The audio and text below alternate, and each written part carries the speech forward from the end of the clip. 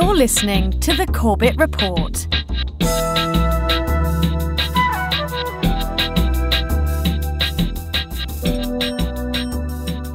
Welcome back, friends. Welcome back to another edition of the Corbett Report. I'm your host, James Corbett of CorbettReport.com, coming to you, as always, from the sunny climes of Western Japan here in June of 2024, with episode 461 of the Corbett Report podcast.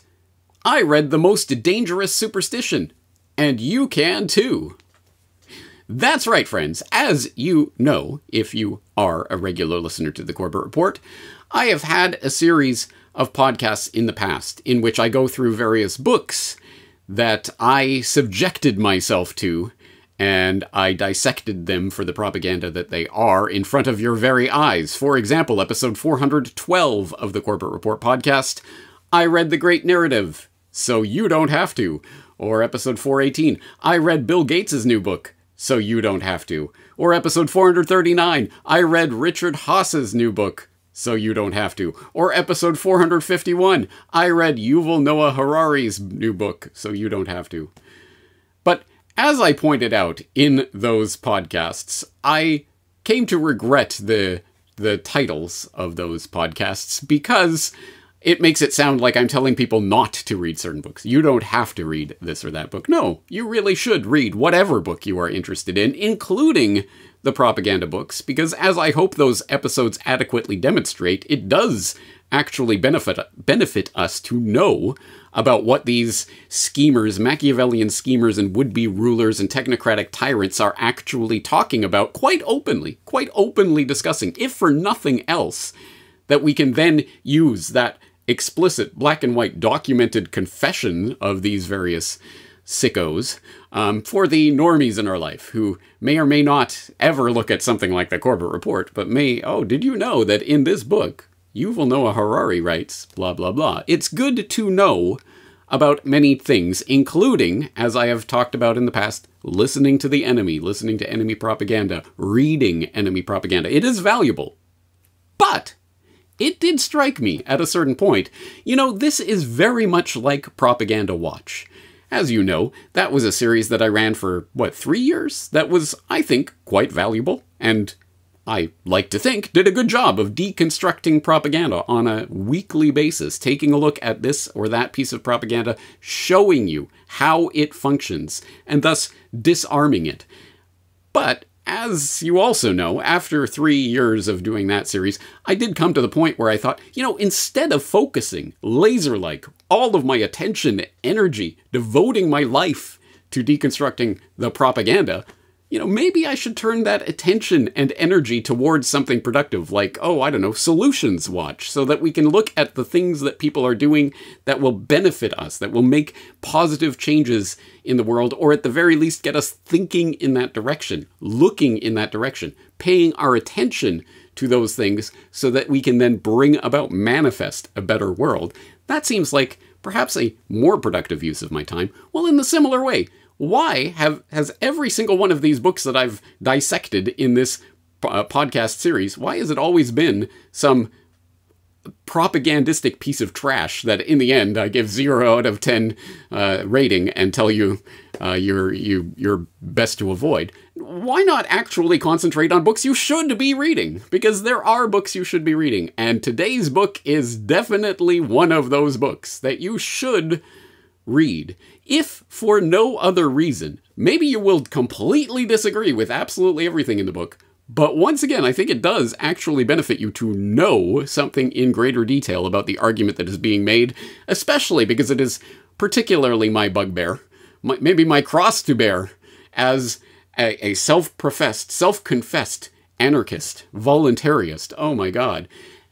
I am sick to death of the stuck-on-stupid conversation that results every time the specter of anarchism is raised, and people raise the exact same questions, the exact same points, time after time after time, and the conversation never progresses beyond that. And I'm convinced that is because people believe that when they hear these anarchistic ideas, they are the first person who has ever thought of this or that objection. But what about this?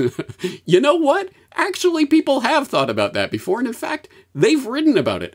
And so I really, truly do think it would benefit you, even if you are not an anarchist, even if you are a statist stuck in statist land. I still think it would be valuable for you to read some of these foundational works of the anarchist philosophy. And why not start with one that I've cited many times over the years, that I truly do exhort you to read, because I think it is a valuable use of your time.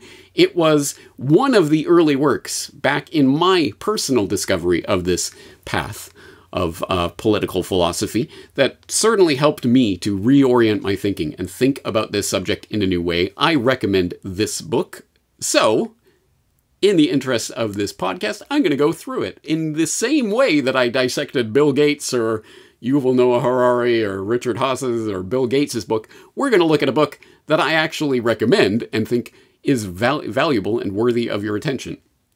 As always, I'll only be able to skim through it and give you a sense of the overview of what this book is about. It will be incumbent upon you whether or not to actually read the book.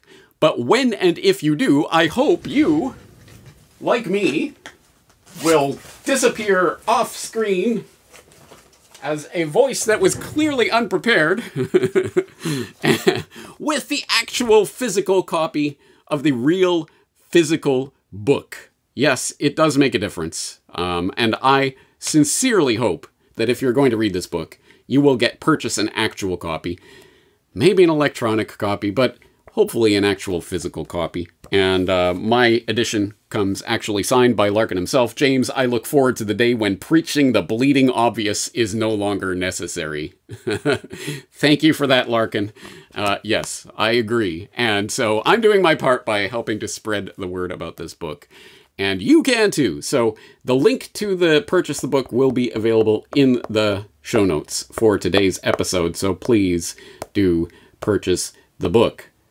Having said that, unfortunately, as I did confirm with Larken, the best way to purchase the book at this point is actually Amazon. And I am loath to link to Amazon, as you know.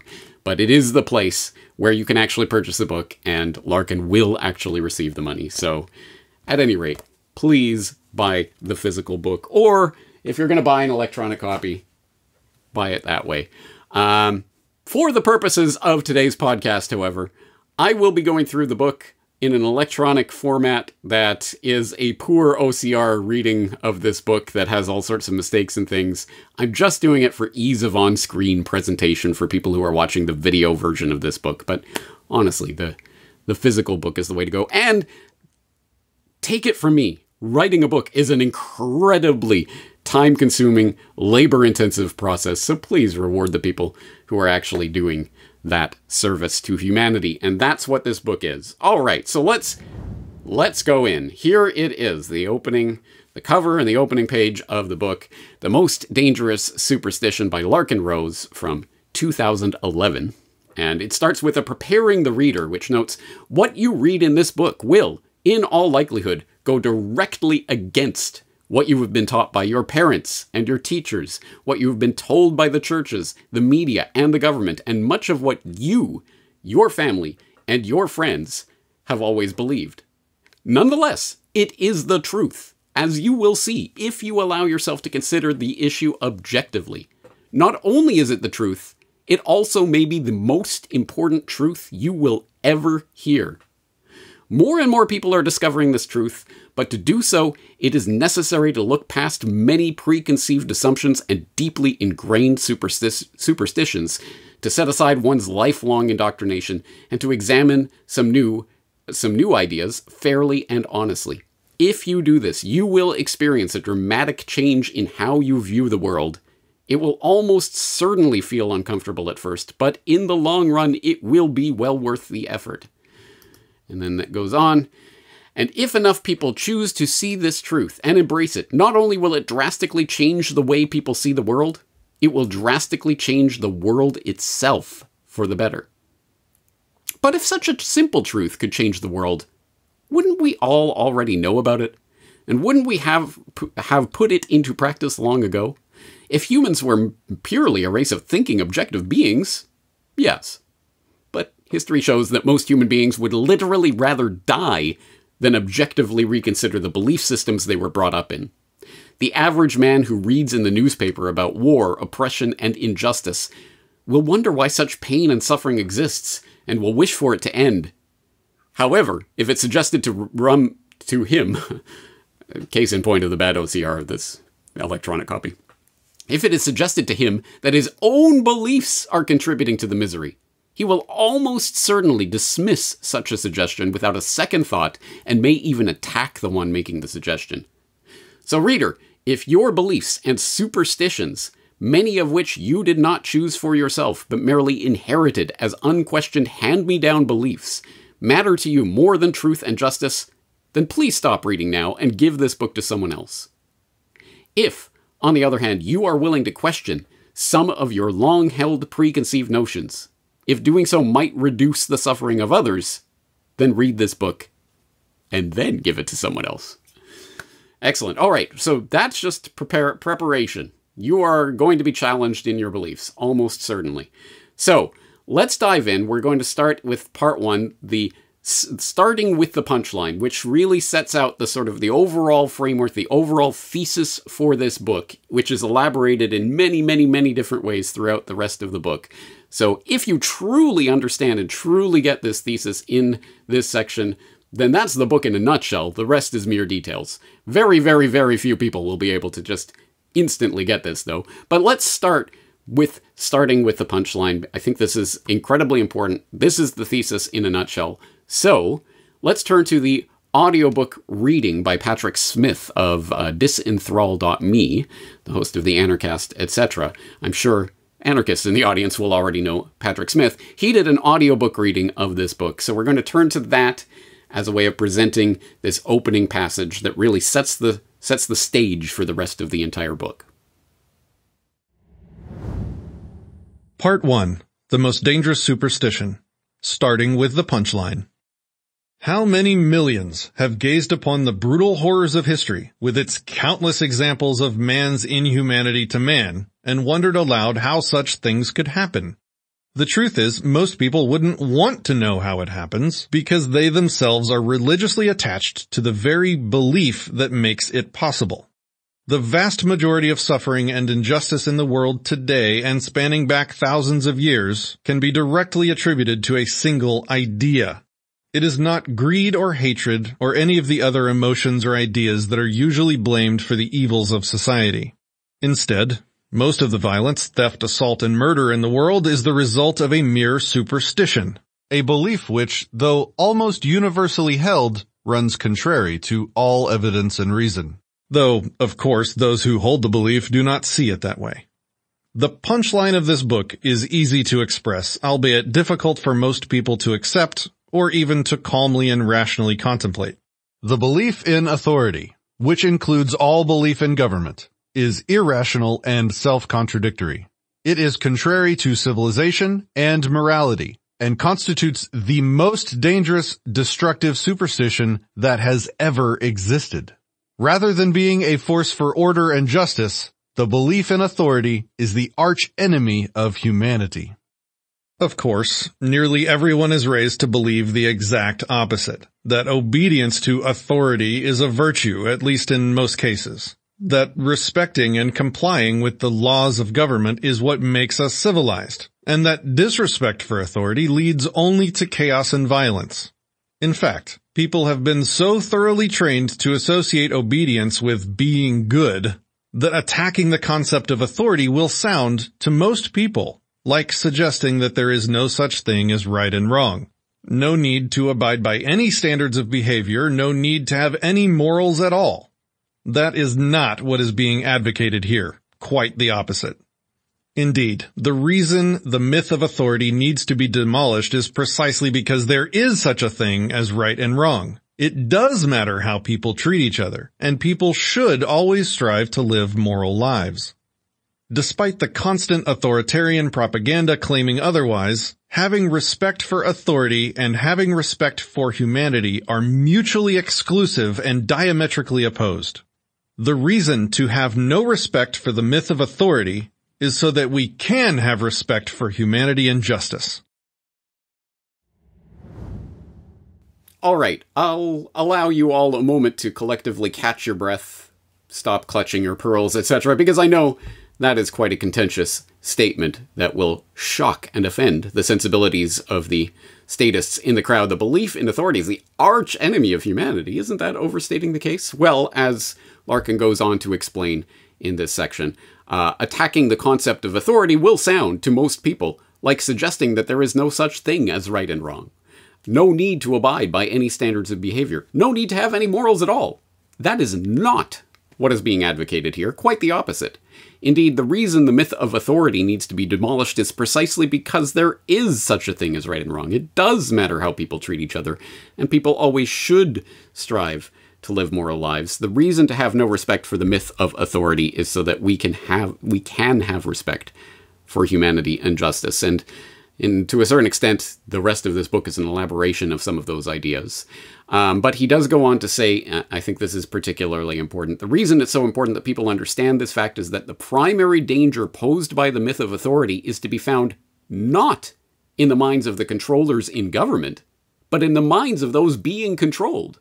One nasty individual who loves to dominate others is a trivial threat to humanity unless a lot of other people view such domination as legitimate because it is achieved via the laws of government. And he goes on to make the point, one person without this supposed divine right to rule can do very little by themselves, or relatively little. But one person in charge of government can affect millions. As he elaborates here, the problem is not that evil people believe in authority. The problem is that basically good people believe in authority and as a result end up advocating and even committing acts of aggression, injustice, and oppression, even murder. As he goes on to say, people falsely assume that many of the useful and legitimate things that benefit human society require the existence of government. It's good, for example, for people to organize for mutual defense, to work together to achieve common goals, to find ways to cooperate and get along peacefully, to come up with agreements and plans that better allow human beings to exist and thrive in a mutually beneficial and nonviolent state of civilization. But that is not what government is. Despite the fact that government always claim to be acting on behalf of the people and the common good, the truth is that government, by its very nature, is always in direct opposition to the interests of mankind. Authority is not a noble idea that sometimes goes wrong, nor is it a basically valid concept that is sometimes corrupted. From top to bottom, from start to finish, the very concept of authority itself is anti-human and horribly destructive. And then he goes on to an overview before he gets into the part one proper here, where he's just talking about the different parts of this book. So first, he's going to lay out the concept of authority, which will be distilled down to its most basic essence so it can be defined and examined objectively. In part two, it will be shown that the concept itself of authority is fatally flawed, that the underlying premise of all government is utterly incompatible with logic and morality. In fact, it will be shown that government is a purely religious belief, a faith-based acceptance of a superhuman mythological entity that has never existed and will never exist. Bold claim. So let's see how he does it. In part three, it will be shown why the belief in authority, including all belief in government, is horrendously dangerous and destructive. And finally, in part four, the reader will be given a glimpse into what life without the belief in authority could look like. All right. Now, if this is your first rodeo, if you've never read a tract of political philosophy before, you might fall into the trap of taking that word, authority, that you know, I know what that word means, I use it all the time in my day-to-day life, and thinking that you know what that word means, and then applying it to every use of the word authority in this book. And you will note that Larken actually puts authority in quotation marks every single time he uses it in the entire book, which I don't know, I haven't counted, but is hundreds, maybe thousands of times. It is always in quotation marks. And one of the reasons for that, not only because he's making the argument that it doesn't actually exist, but also, I think, to remind us that this is not being used in the everyday, day-to-day sense. No, in most political philosophy, you will find certain key core concepts like this that are defined in a specific way that may or may not comport with your everyday day-to-day use of that word in everyday language. So you have to know what the author means by that word authority. Does it mean that kind of authority or that kind of authority? Does it mean like this or that? And so that is precisely what he does right here at the beginning of the book in identifying the enemy.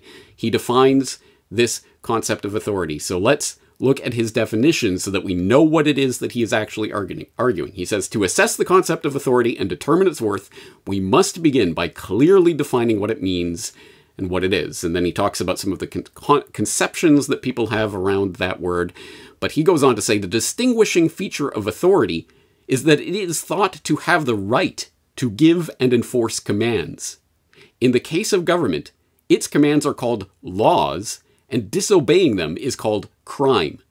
Authority can be summed up as the right to rule. It is not merely the ability to forcibly control others, which to some extent nearly everyone possesses. It is the supposed moral right to forcibly control others. So every time you see that word or hear that word authority in the context of this book, you have to mentally understand, mentally insert that phrase if it's helpful to you. The right, the moral right to forcibly control others. That is what is meant by that term authority in this book. So please keep that in mind as we go through the elaboration of this thesis. It's extremely important that we understand what he's saying, because as I say, authority is used all the time in many different ways, in many different contexts. Oh, this person is an authority on that subject. They know a lot about that subject. They've studied it. They have experience. They know what they're talking about. That is not the authority that's being talked about. This employer has authority over his employee. That is not what is being talked about. What is being talked about is the imagined moral legitimacy, the moral right to rule, forcibly control another. All right, he goes on to elaborate, it is essential to differentiate between a command being justified based upon the situation and being justified based upon who gave the command. Only the latter is the type of authority being addressed in this book, though the term is occasionally used in another sense which tends to muddle this distinction. When, for example, someone asserts that he had the authority to stop a mugger to get an old lady's purse back, or says he had the authority to chase trespassers off his property, he is not claiming to possess any special rights that others do not possess. He is simply saying that he believes that certain situations justify giving orders or using force. And he continues, in contrast, the concept of government is about certain people having some special right to rule.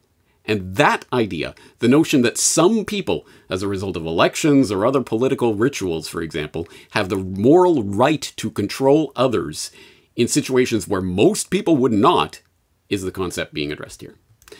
All right, so now we start to get into it. Once we've got those definitions on the table, again, please read the entire book for the full elaboration of this thesis, but you'll get the highlights here and dig in at your own leisure later. Okay, government does not exist, which is not going to be the last shocking statement in here, but it's one of the first. All right, what do you mean? He elaborates, in short, government does not exist. It never has and it never will. The way people speak of those in power, calling their commands laws, referring to disobedience to them as a crime, and so on, implies the right of government to rule and a corresponding obligation on the part of its subjects to obey. Without the right to rule, which you will recall is what authority means in this book, there is no reason to call the entity government, and all of the politicians and their mercenaries become utterly indistinguishable from a giant organized crime syndicate, their laws no more valid than the threats of muggers and carjackers. So what are some of the ramifications of this? He goes on, all mainstream political discussion, all debate about what should be legal and illegal, who should be put into power, what national policy should be, how government should handle various issues, all of it is utterly irrational and a complete waste of time, as it is all based upon the false premise that one person can have the right to rule another, that authority can even exist. The entire debate about how authority should be used and what government should do is exactly as useful as debating how Santa Claus should handle Christmas. But it is infinitely more dangerous. On the bright side, removing that danger, the biggest threat that humanity has ever faced, in fact, does not require changing the fundamental nature of man or converting all hatred to love or performing any other drastic alteration to the state of the universe. Instead, it requires only that people recognize and then let go of one particular superstition, one irrational lie that almost everyone has been taught to believe. In one sense, most of the world's problems could be solved overnight if everyone did something akin to giving up the belief in Santa Claus. Provocative stuff, I hope you can see, but interesting. So he goes on, all modern discussion of societal problems is nothing but an argument about which type of magic pixie dust will save humanity. Is a great line, and one I should commit to memory. All right, so that's it. This is the superstition. The belief that there are certain people who have the right, the moral legitimacy, the moral right to forcibly control others. Eliminate that, and you eliminate the greatest threat to humanity. All right. So he talks about offshoots of the superstition, various things that, for example, law, legislation, these terms and how they're muddled and confused, and what judges and legislation and courts mean, etc. How crime and lawmakers and countries and nations and other words are used to obscure what is really happening here. It talks about attempting to rationalize the irrational. He talks about the myth of the consent of the governed and other ways that people try to legitimize this. More mythology, not only the consent of the government, but the government works for us. The government represents us. He demolishes that argument, the idea that the government is our servant, and other things that are fed as platitudes, representative government, etc., that is used to justify this superstition in the minds of the public. The secret ingredient. This is an important one because it addresses one of those common stuck on stupid type of conversation stoppers that is thrown up every single time anarchism is raised. He talks about, in their attempts to justify the existence of a ruling class, government, statists often describe perfectly reasonable, legitimate, useful things, and then proclaim them to be government.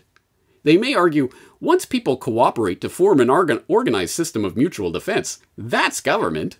Or they may claim, when people collectively decide the way things like roads and commerce and property rights will work in their town, that's government. Or they may say, when people pool their resources to do things collectively rather than each individual having to do everything for himself, that's government. None of those statements are true.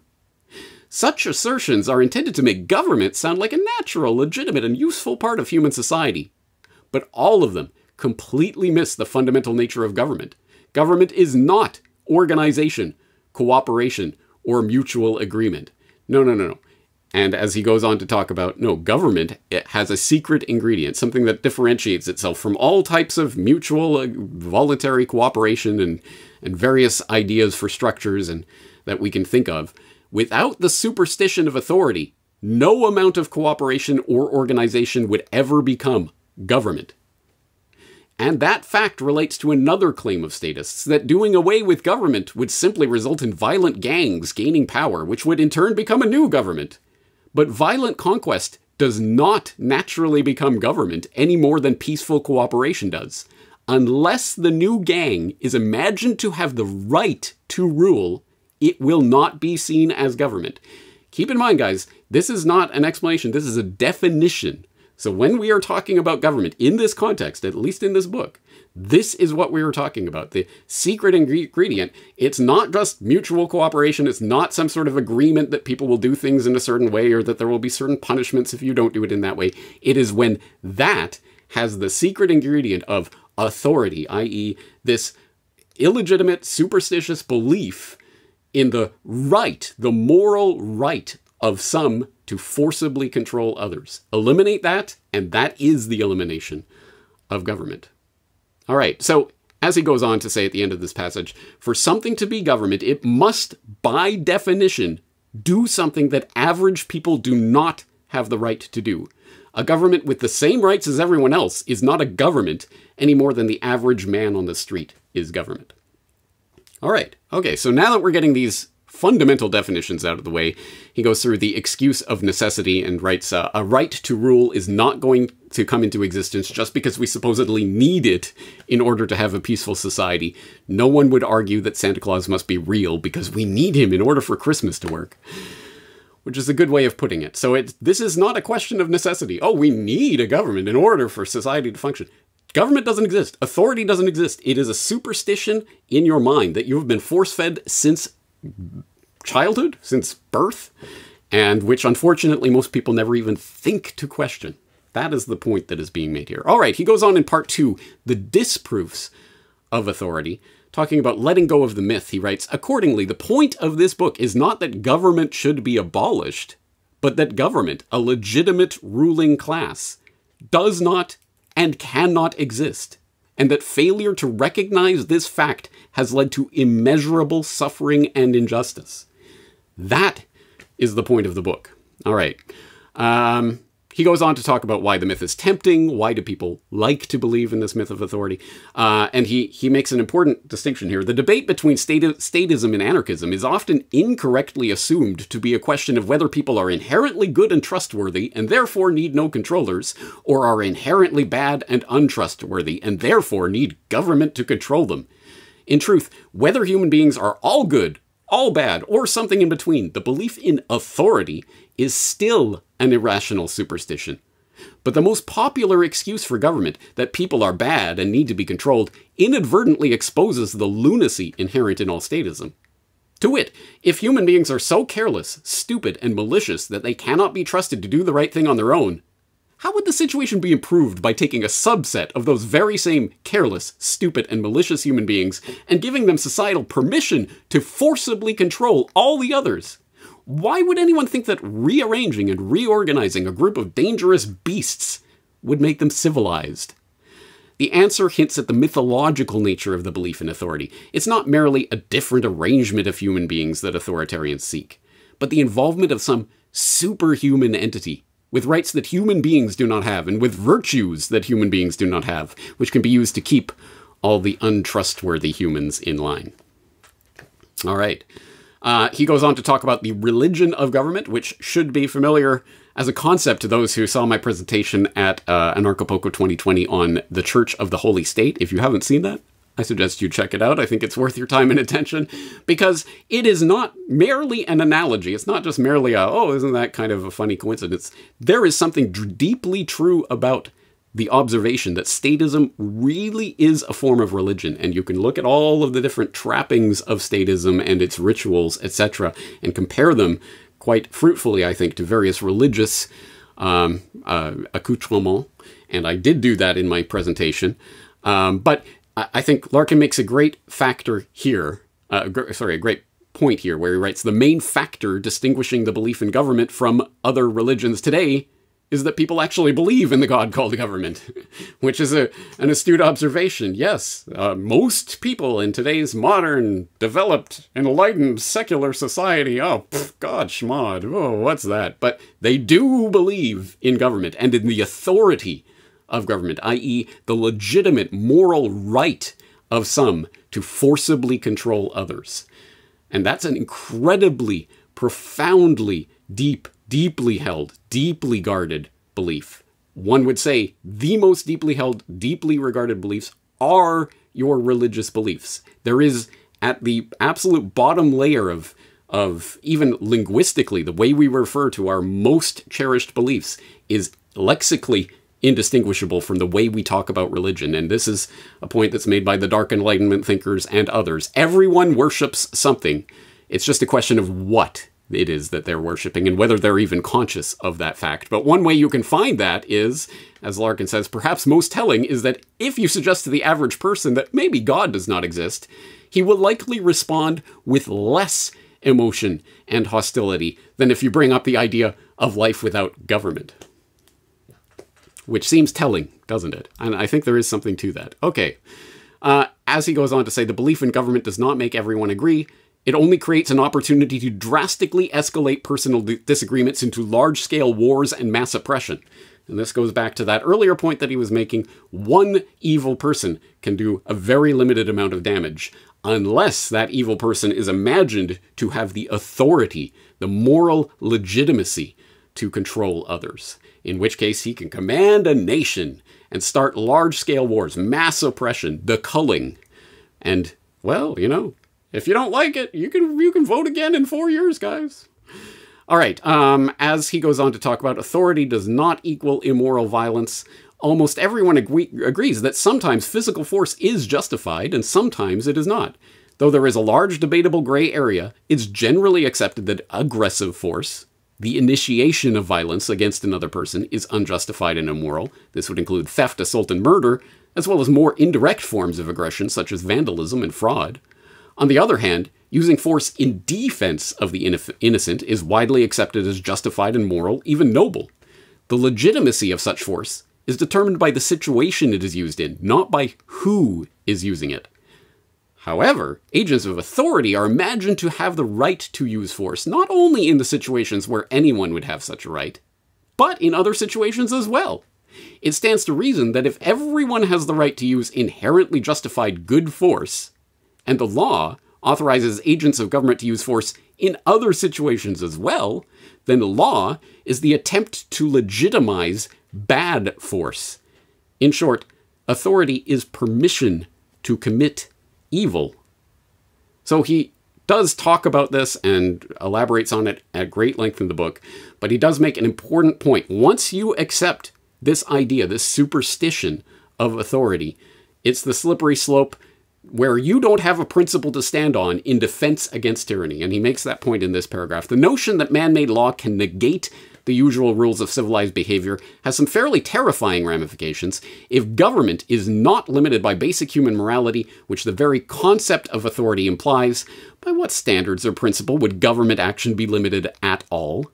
If 30% taxation is valid, why would 100% taxation not be valid? If legal theft is legitimate and just, why couldn't legalized torture and murder be just legitimate and just? If some collective need requires society to have an institution that has an exemption from morality, why would there be any limits on what it can do? If exterminating an entire race or outlawing a religion or forcibly enslaving millions is deemed necessary for the common good, by what moral standards could anyone complain once they have accepted the premise of authority? All right, he goes on to talk about who gave them the right. In short, despite all of the complex rituals and convoluted rationalizations, all modern belief in government rests on the notion that mere mortals can, through certain political procedures, bestow upon some people various rights which none of the people possess to begin with. So, back in the day, it was divine right to rule. These days, no, you go to the ballot box and it's the holy political ritual. But no political ritual can alter morality. No election can make an evil act into a good act. Then he goes on to talk about altering morality, the unavoidability of judging, and finally we get into part 3, the effects of the superstition. Now this is a lengthy exposition on the psychological effects of this superstition of authority and government, and the way that it psychologically impacts those who are affected by it. So he goes through the various classes of people that we can examine the psychological effects of this on. So he talks about effects of the myth, and then he gets into the effects of the myth on the masters, so the would-be rulers and lawmakers. And he notes that it's very unlikely that any politician would feel justified hiring armed thugs to invade his neighbor's home and drag his neighbor away and put him in a cage for the supposed sin of smoking marijuana. Yet many politicians have advocated exactly that via anti-drug legislation. They seem to feel no shame or guilt regarding the fact that their legislation has resulted in millions of nonviolent people being forcibly taken from their friends and families and made to live in a cage for years on end, sometimes for the rest of their lives. So the point is, yes, lawmakers should be in quotation marks, start to accept and internalize this idea that they do have the right to forcibly control others and to use powers that other people in regular everyday situations would not have, and can legitimize that. So they start to legitimize that in their own minds. And then there's the effect of the myth on the enforcers. Millions upon millions of otherwise decent, civilized people spend day after day harassing, threatening, extorting, controlling, bullying, and otherwise oppressing others who have not harmed or threatened anyone. But because the actions of such law enforcers are deemed legal, and because they believe they are acting on behalf of authority, they imagine themselves to bear no responsibility for their actions. Okay, he goes on to talk about the Milgram experiments, which I have talked about at length before, but he gives a lot of detail here, and what they teach us about the effect the psychological effects on the enforcers. Teaching blind obedience. He goes on to talk about the real purpose of schools, to train children how to be obedient. Making monsters. There's a lengthy treatise here on the Stanford prison experiments and what they teach us about psychological effects on the enforcers. Demonizing the victim.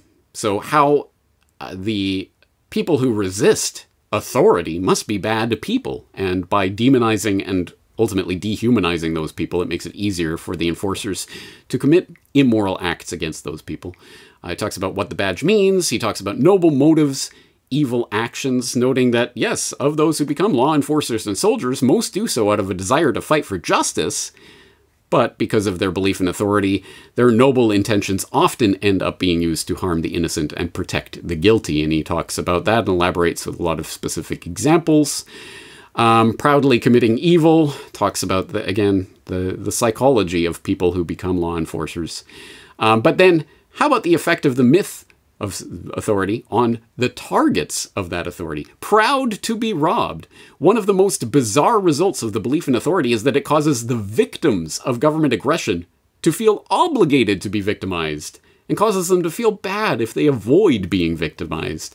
Oh, I'm a good taxpayer. I'm a productive member of society. You see how quickly I kneel down and lick the boots of those in authority. There is a big difference. He does go on to talk about those people who are so proud. I pay my taxes. I help contribute something back to society. But he says there's a big difference between feeling good about having voluntarily supported some worthy cause and taking pride in being subjugated. Not to mention, of course, the specifics of the extortion that is taxation. Proud to be controlled. If a slave can be convinced... You know what? Actually, this is an incredibly important passage. So let's turn back for a breather to the audiobook version of this, because I think it is important that we hear the elaboration of this argument. This is one of the most important psychological parts of the entire authority/government superstition that Larken is elaborating in this passage.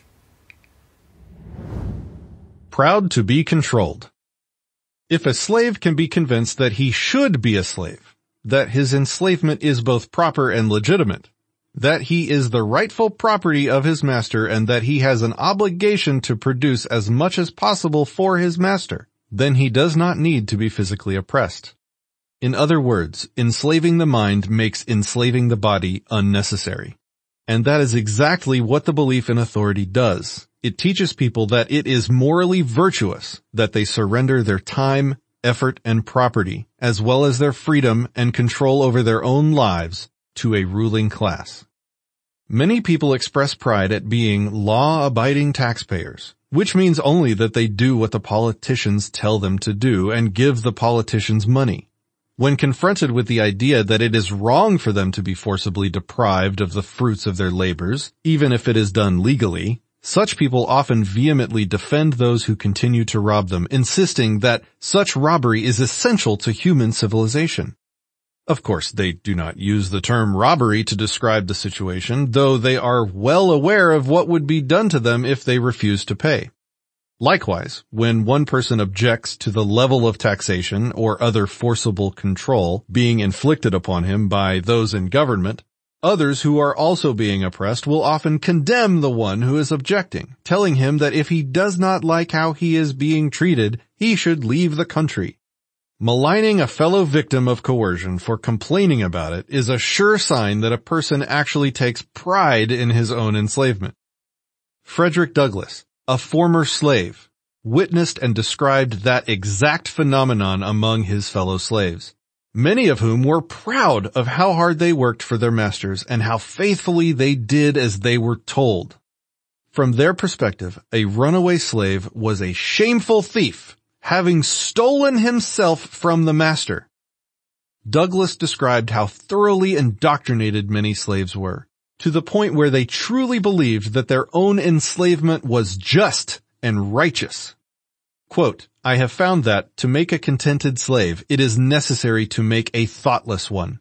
It is necessary to darken his moral and mental vision, and as far as possible to annihilate the power of reason. He must be able to detect no inconsistencies in slavery. He must be made to feel that slavery is right, and he can be brought to that only when he ceases to be a man." End quote. That is such a profoundly important point, a bedrock foundational point, that if nothing else, I hope that this will sink in. Namely, the observation that no one is more thoroughly enslaved than someone who believes himself to rightfully be a slave. What kind of meaningful resistance can you offer in that case? And if that sounds familiar to you, hey, wasn't that Etienne de la Boétie, Politics of Obedience? Ding, ding, ding, you've been paying attention. Good job. But all right, let's continue. We're not even halfway through here. All right, he goes on and elaborates on various things, but he does address the inevitable objection that, well, your tax dollars are used for some good things. And he says even the people who imagine that their tax dollars are doing good by building roads, helping the poor, paying for police, and so on, would almost certainly not fund the government version of those services, at least not to the same degree, if they did not feel compelled by moral obligation and the threat of punishment to do so. And he makes the point that, well, what choice do you have? You're not picking a service here. You don't get to choose, oh, I like the way these people are doing it. Oh, they're doing it more efficiently. Oh, well, more of my dollars are actually going to poor people through this organization. No, the government comes and takes it and does what they will with it, whether you like it or not.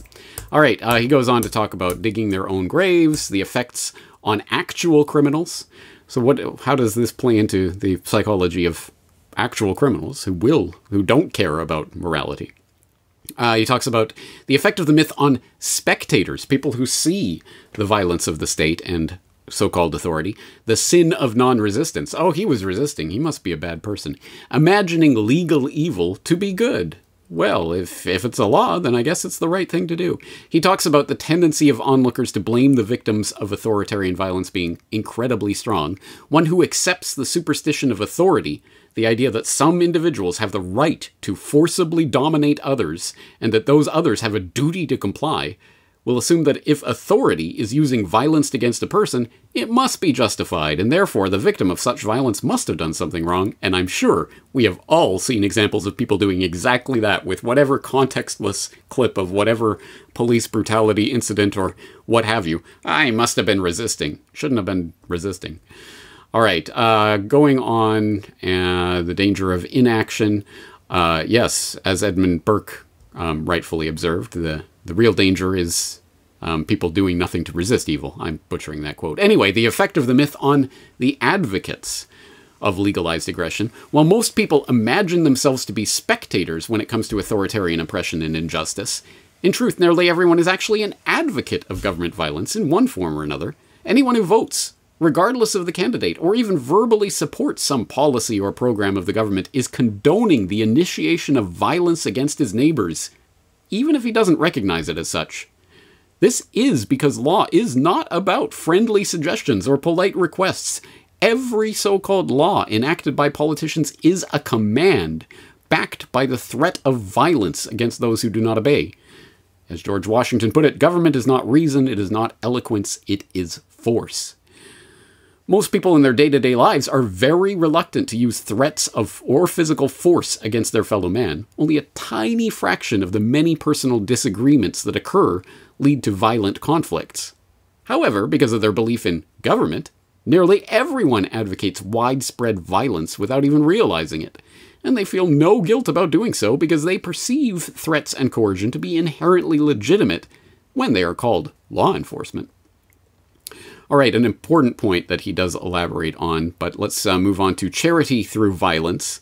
Proponents of charity through violence, i.e., we can do good work by extorting others and giving it to the needy.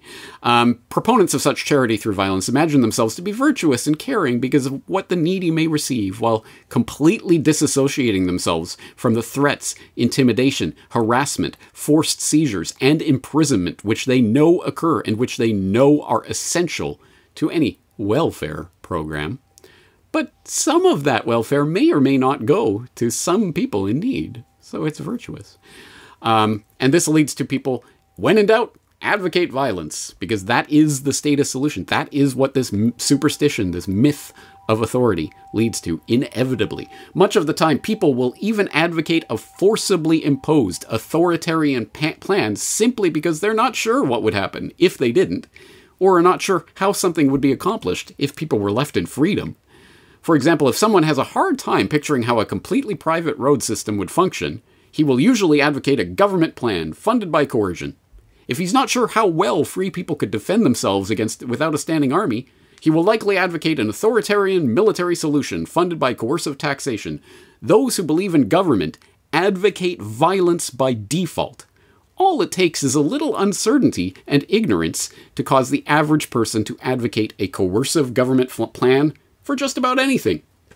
This is not how people behave in their day-to-day lives.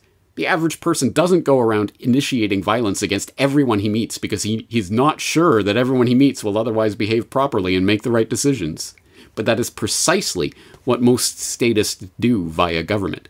They advocate the widespread, forcible control of millions of human beings simply because they're not entirely sure that people, if left in freedom, would spend their money the way they should, treat others the way they should, find peaceful, effective solutions to problems, etc.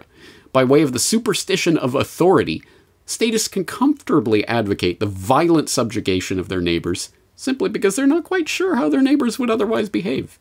And that's another important aspect of this that he gestures to and elaborates on in great detail in this book, which is the absolving you of your personal moral responsibility for any of this, because it's all the law, it's government, it's authority. It's not me, I'm not advocating violence. All right, he talks about liberal cowardice. Oh, here we go. The liberal, for example, resents reality. He does not want a world in which, and of course, liberal is being used here in the modern political sense, not in the classical liberal sense. The liberal, for example, resents reality. He does not want a world in which suffering and injustice are possible, but instead of doing what he can as a human being, he wants a government to do it for him. He wants some magical entity to make sure that everyone, himself included, is fed, housed, and taken care of, no matter how lazy or irresponsible they are. But the liberal views the world as a continuation of the classroom, where there's always an authority in charge and in control who will make sure that the good kids are rewarded and protected from the bad kids. Each child is told what to do and taken care of, and all that is asked of him is that he does as he's told. The leftist, really, speaks of each person having a right to housing, food, healthcare, and other things, as if some giant tooth fairy is obliged to make such things magically appear for everyone. Meanwhile, in reality, if 100 people were shipwrecked on an island, what would it even mean to say that everyone there has a right to food, or that everyone has a right to healthcare, or the right to a job, or the right to a living wage? If, for example, someone has a right to housing, and housing comes only from the knowledge, skills, and efforts of other people, it means that one person has the right to force another person to build a house, to build him a house. But just to make everyone uncomfortable and to ensure that anti-statism is not about left or right, there's conservative cowardice too, because as much as political liberals want a giant mummy state to protect and take care of everyone, political conservatives want a giant daddy state doing the same thing. The right-wing delusion focuses less on motherly pampering and handholding and focuses more on fatherly protection and discipline. Conservatives want authority to be used to create a big, powerful protection machine and to firmly impose morality upon the population, which they imagine to be necessary for the survival of mankind. Conservative statism, just as much as the liberal version, guarantees perpetual strife and conflict because it seeks to override free will and individual judgment with the so-called morality of a ruling class whose first principle is forced conformity and sameness. Of course, violence cannot create virtue, even if sometimes it creates obedience.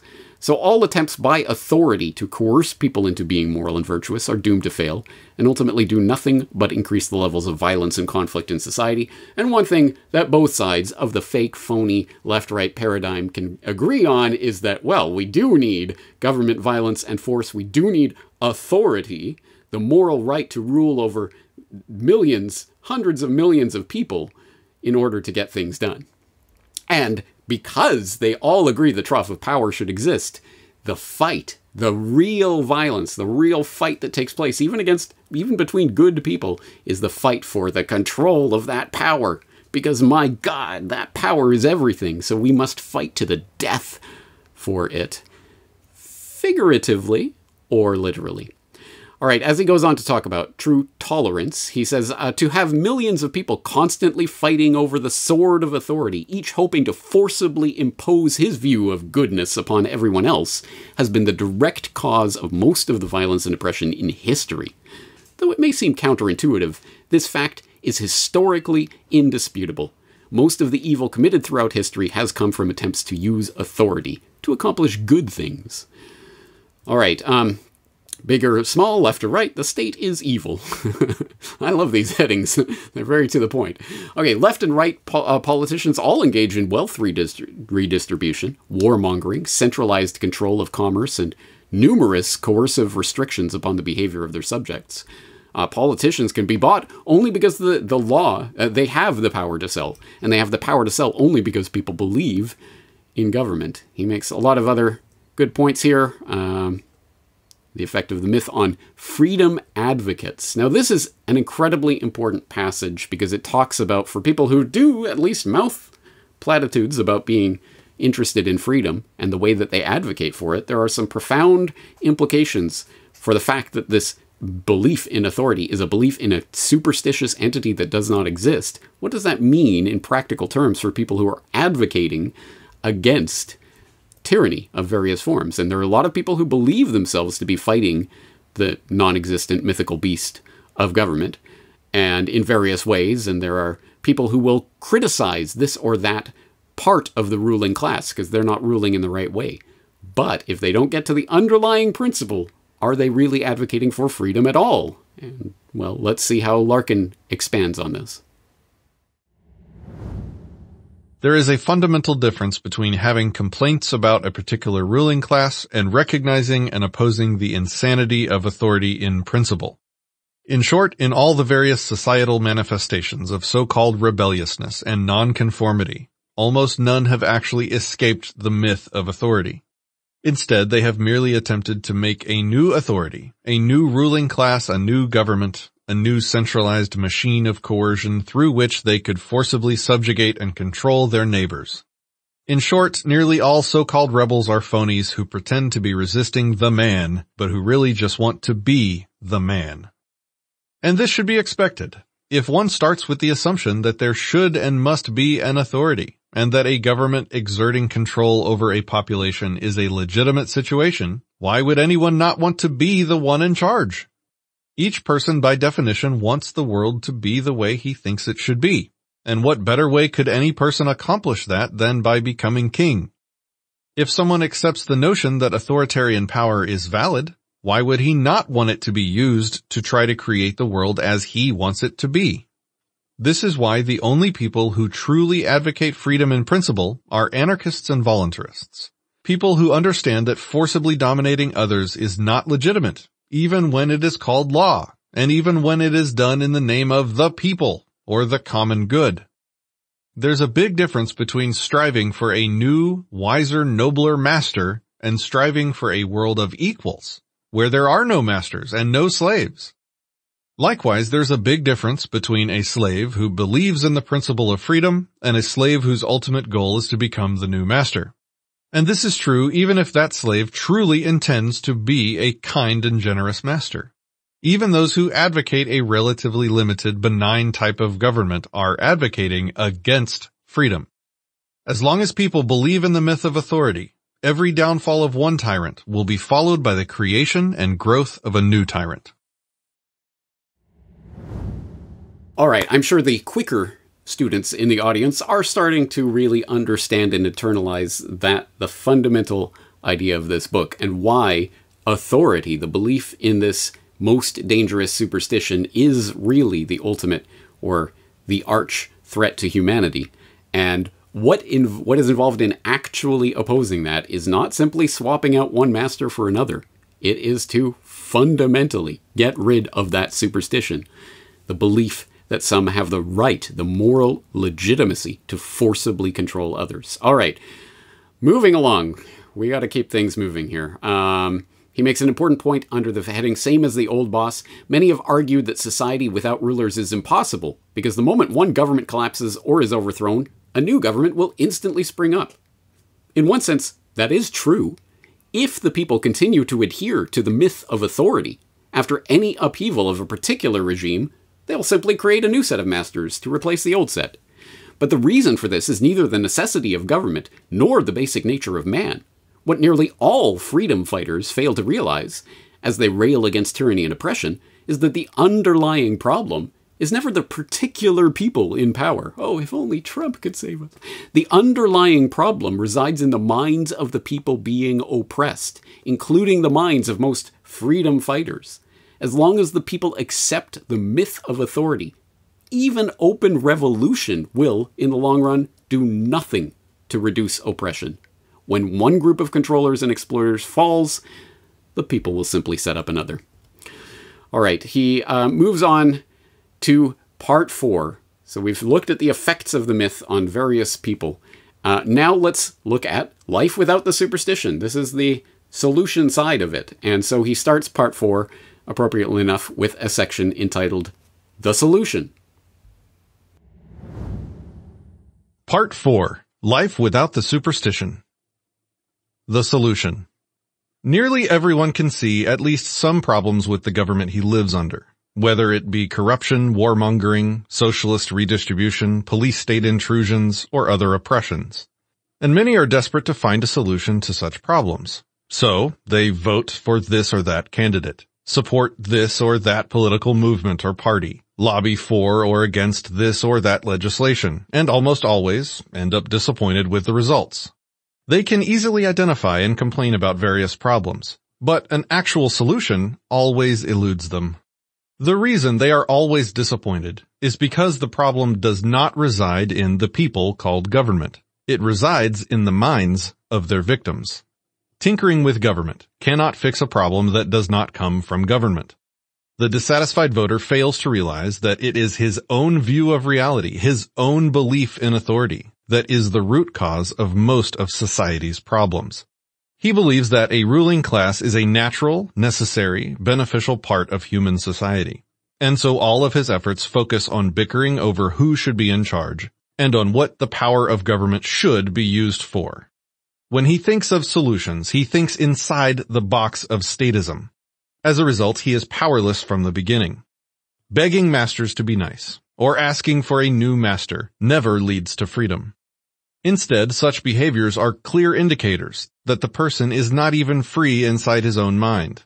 And a man whose mind is not free will never be free in body. People are so accustomed to engaging in the cult rituals collectively referred to as politics, voting, lobbying, petitioning, campaigning, etc., that any suggestion that they not bother participating in such pointless and impotent endeavors amounts in their eyes to suggesting that they do nothing.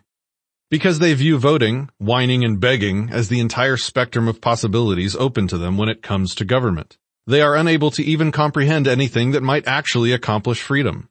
So when a voluntarist or anarchist explains both the problem and the way out of it, but without presenting a new candidate to vote for, a new political party to support, or some new movement or campaign to get behind, in other words, without proposing anything that coincides with the superstition of government and authority, the average statist will complain that no solutions were offered. From their perspective, anyone who does not play the game of politics within the rules set down by the ruling class is, quote, doing nothing. They enthusiastically declare, "You have to participate." They fail to realize that participating in the game created and controlled by tyrants is doing nothing. Nothing useful, at least. In truth, rather than some event needing to occur or some particular thing needing to be done, the real solution, the only solution to the problems involving government, comes from not doing certain things and from certain things not happening. In one sense, there is no positive, active solution to government. The ultimate solution is negative and passive. Stop advocating aggression against your neighbors. Stop engaging in rituals that condone the initiation of violence and reinforce the notion that some people have the right to rule.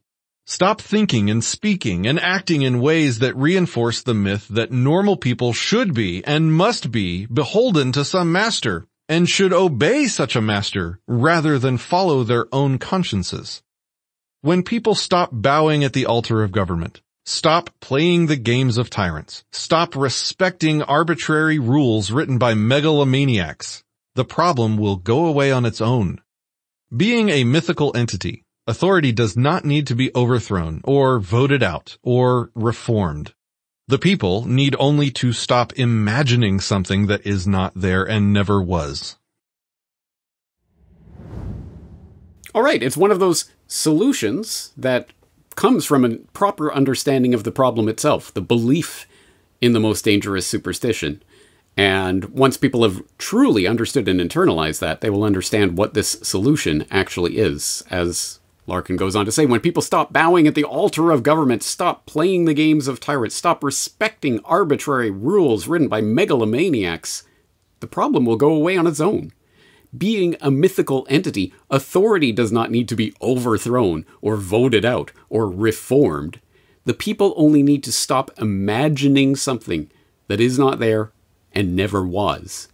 As he goes on to say, ultimately their bondage and the means to escape it exists entirely inside their own minds. Again, this should be ringing bells for people who remember Etienne de la Boétie and the politics of obedience. But moving on, let's increase the pace here. We're getting towards the end, but we're not there yet. He talks about how reality is anarchy. It is what exists. And he says the purpose of this final chapter, part 4 here, is not merely to argue that society would work better without the fiction called government, but to introduce the reader to the ways in which people will perceive reality differently, think differently, behave differently, and interact differently, very differently indeed, once they give up the most dangerous superstition, the belief in authority. Anarchy, meaning an absence of government, is what is. It is what has always been and will always be. When people accept that truth and stop hallucinating a creature called authority, the moral legitimacy, the moral right of some to forcibly control others, they will stop behaving in the irrational and destructive manner they do now. As he goes on to say, most people do not even know how to mentally process the idea of a complete lack of any forcibly imposed system, so they will instinctively ask things such as, how would the roads work? Or how would we defend ourselves? And he goes on to elaborate on the response to that, but he ends up, at this point, no one could predict and no one will control what all will happen in a world without the myth of government. The following is not, therefore, intended to be a complete explanation of how every piece of human society would work once the authority myth is gone. Instead, it is an introduction to a few of the ways in which human beings might stop allowing an irrational superstition to distort their thinking and pervert their behavior, and might start behaving as rational free beings, driven by their own free will and individual judgment, as they ought to be. All right, he talks about the fear of freedom and how that's weaponized by the statists. He talks about seeing a different world, in which he notes one who has been deprogrammed sees not only the futility in all political action, but sees that such actions, no matter what their intended goals, actually reinforce the superstition, the idea that there is a volcano god. So begging politicians for favors actually reinforce the superstition, just as everyone in a tribe praying to a volcano god would reinforce the idea that there is a volcano god. So begging politicians for favors reinforces the idea that there is a rightful ruling class, that their commands are law, and that obedience to such laws is a moral imperative. He talks about a world without rules, really? Without the myth of authority, people would still have disagreements. And some would still be malicious or negligent and would still do stupid or hostile things. But if someone did not feel justified in doing something himself, he would not feel justified in asking someone else to do it, nor would he feel justified doing it himself on someone else's behalf. In a society without the myth of authority, there would still be thieves, murderers, and other aggressors. The difference is that all of the people who view theft and murder as immoral would not advocate and condone legal theft and murder, which every statist now does. All right, thinking differently, talking differently. This is an interesting section for me anyway. I'm interested in language and how it shapes our reality. So he gives some examples of how, well, if we got rid of this superstition, belief in authority, what would it look like? Well, with superstition, we might say, today, the local government of Springfield put into place a 4% increase in local building permit fees, the proceeds of which are intended to fund a program to provide certain medical assistance for the elderly. But without the superstition of authority, that exact same sentence would read, "Today, a group of local extortionists issued a formal threat to anyone doing construction or renovation in Springfield, demanding 4% more than the group had previously demanded from such people. The thieves say they intend to give some of the money they seize to the elderly." All right, moving on to teaching morality versus teaching authority. We talked about how public government schooling these days is about teaching obedience. So what would the opposite look like if instead children are taught the principle of self-ownership, the idea that every individual belongs to himself and therefore should not be robbed, threatened, assaulted, or murdered? Then the supposed virtue of obedience is completely unnecessary. Consider which of the following is more likely to lead to a just, peaceful society. Billions of people being taught the basics of how to be moral human beings, for example, the principle of non-aggression, or billions of people being taught merely to obey, in the hopes that the few people who end up in charge will happen to give good orders. All right, he talks about no master plan, and he says, almost without exception, a statist who ponders a stateless society will begin by asking how things will work without a ruling class. He does not ask this simply because he's curious about how roads, defense, trade, dispute resolution, and other things might function without government. He asks this because he has always been trained to view human existence inside the framework of some centralized, forcibly imposed master plan, and is literally incapable of thinking outside of that paradigm. And so he will ask how things will work under anarchy, and will refer to it as a system, imagining it as a new type of master plan to be inflicted upon the masses, when of course it's the exact opposite, a complete lack of a centralized, forcibly imposed plan. The concept is so unfamiliar that these statists do not even know how to process it, so they desperately try to fit the idea of anarchy, a stateless society, into the mold of a master plan. But the truth is, with or without the myth of authority, no one can guarantee justice or prosperity, or predict everything that might occur, or know every problem that might arise, or how to solve them all. The difference is that those who believe in authority continue to pretend, despite constant, overwhelming evidence to the contrary, that an authoritarian system of control can guarantee safety, security, prosperity, fairness, and justice. Statists want the promise that some all-knowing, all-powerful entity will take care of them and protect them from all possible misfortune and from all of the bad people in the world. So how do you talk to people like this? Well, author's personal note here from Larken. I have found that whenever the topic of a stateless society comes up in my discussions with statists, almost without fail, they begin asking questions in the passive voice. How will this get done? How will that be handled? They speak as if, even when it comes to their own lives, they are little more than spectators, waiting to see what will happen. This is because for many of their formative years, especially while in school, they were little more than spectators. The scripts of their lives were written by others. Their destiny was determined and decided by authority, not by themselves. So, in an effort to get them to escape that mindset, when they ask me something like, "Under anarchy, how will this be dealt with?" I respond, "How would you deal with it?" When they ask, "What would be done about this potential problem?" I ask, "What would you do about it?" And they can usually come up with ideas off the top of their heads that are better than any authoritarian solution. The problem is not that they are incapable of being in charge of themselves, their future, and in fact, the future of the world. The problem is that it has just never occurred to them that they already are in charge of themselves, their futures, and the future of the world. Okay, he makes this point again. It is absurd to expect that a system of centralized control, wherein a handful of politicians with their limited understanding and experience come up with a master plan and then force it on everyone else, would work better than comparing and combining the knowledge, ingenuity, and expertise of hundreds of millions of individuals via a network of mutually voluntary trade and cooperation. He talks about a different society. Talks, for example, about the protection of security in this society, a private militia, for example, formed for the purpose of defending a certain population against foreign invaders, which is not imagined by its members or anyone else to have any special authority whatsoever, will be guided by the personal conscience of each individual member. No one obligated to follow orders against their will and consent, or to kill others against their better judgment. Organization without authority. For some reason, some people seem to think that anarchy, a society without a ruling class, equates to every man for himself, with every person having to grow his own food, build his own house, and so on. The implication of such a belief is that human cooperation and trade occur only because someone is in charge. Of course, this is not the case, and never has been. People trade and cooperate for mutual benefit, as can be seen in the many millions of businesses and transactions which already occur without any government involvement. And he goes on to talk, for example, about the provision of food. There's no one with a gun to the farmer's head saying you must grow food in order for them to grow food. But no, there are incentives in place for them to provide to others so that they can get resources and goods so that they can provide for their family and they can trade and cooperate with others. The way I like to think of it, there is no government over the English language. The government language police are going to come and force you to speak this way and to say this thing, and you must always be in line or else they'll come and get you.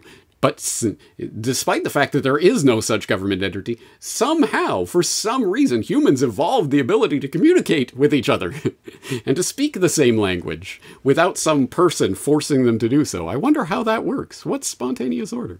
Anyway, back to Larken. Defending against aggressors requires no special authority, no legislation, no law, and no law enforcers. Defensive force is inherently justified regardless of who does it and regardless of what any law says. And having a formal, organized means of providing such defensive force for a community also does not require government or law. Each individual has the right to defend himself or defend someone else. He may choose to hire someone else to provide defense services, either because he's physically unable to defend himself or just because he'd rather pay someone else to do it. And if a number of people choose to pay to have an organization of trained fighters with the weapons, vehicles, buildings, and other resources they need to defend an entire town, the people have that right as well. And then, of course, the inevitable, but that's all government is response. And he talks about that and law enforcement, etc. All of the standard objections. This is an incredibly important section, but I will trust that you can read this on your own. Deterrence and incentives, where he makes the point that deterrent is not, again, dependent on the myth of authority. Anarchy in action. He talks about anti-authoritarian parenting, an incredibly important part of this whole puzzle. Halfway there, he writes about the road to justice and the legal system, etc. Side effects of the myth of the superstitious myth of belief in authority. What might have been, that's an incredibly important part. You know, imagine if we weren't under the thumb of some self-appointed would-be authority. What could humanity have achieved without that burdensome myth? Well, anyway, we can find out in reality going forward if we just get rid of the myth. Accepting reality. Statists often say, show me an example of where society without government has worked. And he answers that objection. And then finally, we get to the closing section here. Remember the punchline from the very, very, very beginning of this? Well, here's the punchline revisited. The punchline revisited. Contrary to what nearly everyone has been taught to believe, government is not necessary for civilization. It is not conducive to civilization. It is, in fact, the antithesis of civilization. It is not cooperation, or working together, or voluntary interaction. It is not peaceful coexistence. It is coercion. It is force. It is violence. It is animalistic aggression cloaked by pseudo-religious, cult-like rituals which are designed to make it appear legitimate and righteous. It is brute thuggery, disguised as consent and organization. It is the enslavement of mankind, the subjugation of free will, and the destruction of morality masquerading as civilization and society. The problem is not just that authority can be used for evil. The problem is that at its most basic essence, it is evil. In everything it does, it defeats the free will of human beings, controlling them through coercion and fear. It supersedes and destroys moral consciences, replacing them with unthinking, blind obedience. It cannot be used for good any more than a bomb can be used to heal a body. It is always aggression. Always the enemy of peace, always the enemy of justice. The moment it ceases to be an attacker, it ceases to fit the definition of government. It is by its very nature a murderer and a thief, the enemy of mankind, a poison to humanity. As dominator and controller, ruler and oppressor, it can be nothing else. The alleged right to rule in any degree and in any form is the opposite of humanity. The initiation of violence is the opposite of harmonious coexistence. The desire for dominion is the opposite of love for mankind. Hiding the violence under layers of complex rituals and self-contradictory rationalizations, and labeling brute thuggery as virtue and compassion does not change that fact.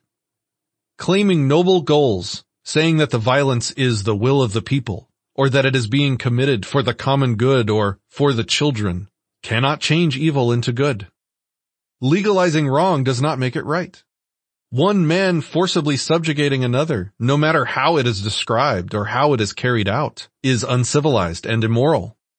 The destruction it causes, the injustice it creates, the damage it does to every soul that it touches, perpetrators, victims, and spectators alike, cannot be undone by calling it law or by claiming that it was necessary. Evil, by any name, is still evil. The ultimate message here is very simple.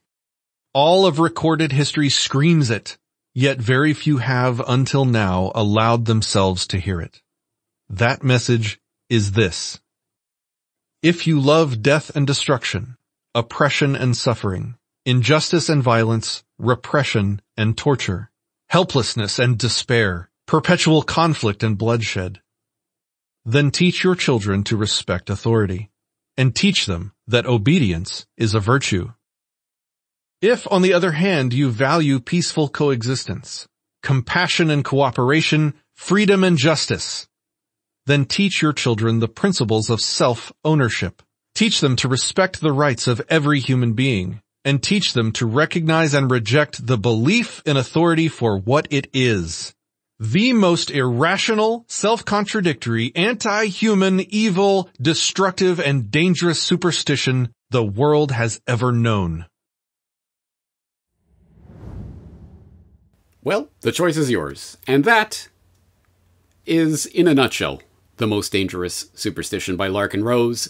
Now, I sincerely, truly, from the bottom of my heart, I hope that this encourages those who are interested in this subject, whether you agree or disagree with what has been presented here today, to read the book for yourself. So once again, the book will be linked up in the show notes. Please go and purchase a copy so that you can go and read it for yourself, engage with this material, and again, whatever conclusion you come to, at least be better informed about what has been written about this. And this is only the beginning of that conversation. In fact, I might disappear off screen again in the near future. But having said that, here is my conundrum. Once again, I'm left, like with film literature in the New World Order, I'm left wondering, is this helpful or not helpful in terms of encouraging people to actually read the book? Or does this make people feel like they've read the book? Because, yeah, I read the most important passages. I get the gist. And if to the extent that it's the latter, then I will have to rethink this podcast series and whether it is ultimately valuable in pursuing it any further. So I would be appreciative of feedback as to your own. The feedback I am specifically interested in is, this made me read the book, or this I decided not to read the book. I would be interested in hearing about that. But having said that, here's the final appeal that I would put out there to the audience, specifically those in the Corbett Report who have heard from Larken Rose before. You've seen the interviews that I've conducted with Larken and Amanda Rose. You have watched the full feature-length Jones Plantation film and the short video it was based on. You've seen the Tiny Dot and various other Larken Rose presentations. Maybe you've attended Candles in the Dark. You know about therosechannel.com, which of course is Larken and Amanda Rose's website, where they have all sorts of resources and links, including to the Most Dangerous Superstition book and various video presentations, live presentations that he's given in the past, special events like Tiny Candles, that is teaching people how to talk to others about anarchism and how to spread the ideas of freedom, etc. You know all about that. But have you read the book itself? And if not, this is your chance. This is a great opportunity to delve in and get a better handle on this material.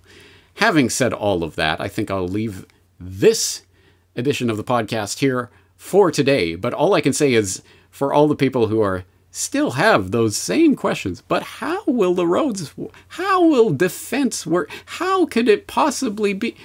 I can only say, bring it on, because there are many, many, many more such book explorations that we could do here in the future.